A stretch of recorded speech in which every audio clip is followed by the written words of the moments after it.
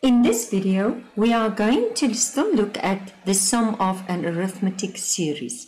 You will find this on page 58 in the Namibian AS-Level Mathematics textbook, y equals mx plus c to success. Let's look at another example. An arithmetic series has first term -91 and common difference 6. Given that the arithmetic progression has 3 times as many positive terms as it has negative terms, find the total number of terms in the progression.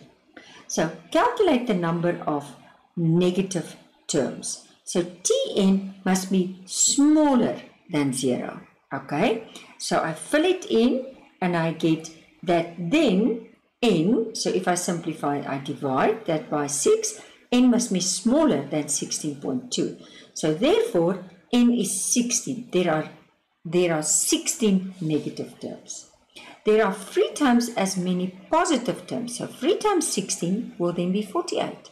So the total number of terms is the negative ones, the 16s, plus the positive ones, 48, and it will be 64 terms. Wow, interesting sum.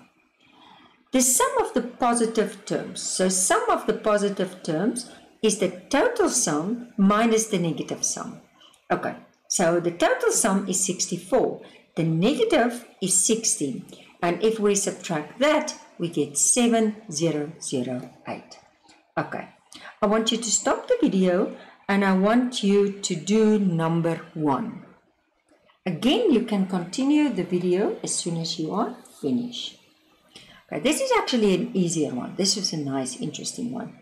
In an arithmetic progression, they give you A, they give you D, find the smallest value of n such that Sn is bigger than 0. So it's now not Tn, it's Sn, the sum.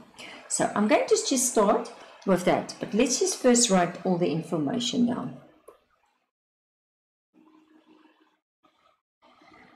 So A is -23, D is 2.5. Find the smallest, okay, value, and don't forget that Sn equals n over 2, 2a plus bracket n minus 1 d. Okay, so I start with the statement Sn is bigger than 0. So I fill it in.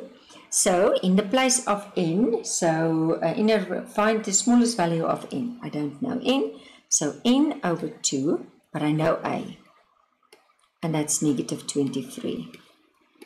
I don't know n, but I know d, and that's 2.5. I can also put the d in front. Sometimes I put it in front.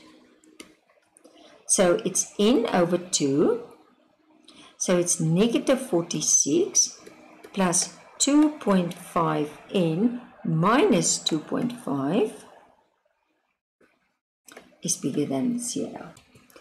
Okay, so this is one term, actually the 2. So if you cross multiply that 2, multiply 0, it will just be 0. So basically this 2 will become 0.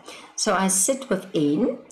If I simplify this 2, I get 48.5 plus 2.5n is bigger than 0.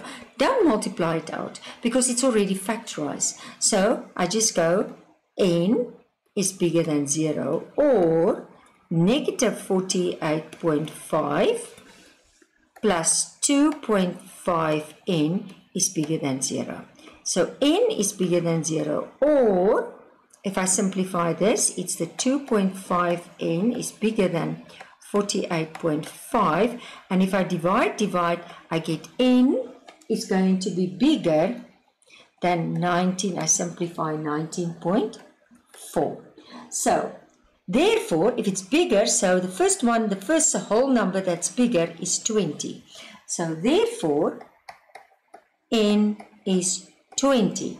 So, and I can end up by saying 20 terms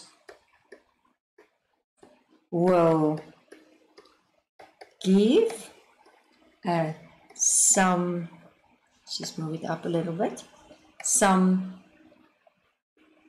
bigger than 0 point. Okay, and that's how you do it.